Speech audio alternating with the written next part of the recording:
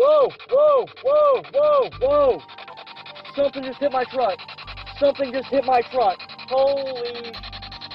This teen says his truck is haunted. Well, I'm done. I'm done. Something just hit my truck. Something just hit my truck. Something just hit my truck.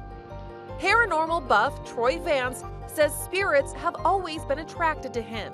But when he photographed what looks like the ghost of a drowned boy in the front seat of his truck, it may have been too much. He says it wasn't the first time something freaky happened in his vehicle. What's that perfume smell I'm smelling right now?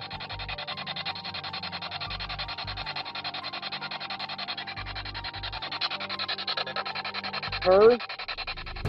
Troy says after trying to record sounds of growls and whispers he heard in his truck, Who's her? Does she not like it when I mess with the truck late at night or what? someone or something banged on his car. I'm getting really... Oh!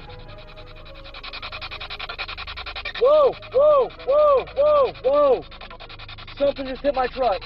Something just hit my truck. Holy... Using a device to communicate with the paranormal, Well, I'm done. Troy tried to speak with the dead boy he thought he photographed in his car, but instead thinks he got the spirit of a woman. What's that perfume smell I'm smelling right now?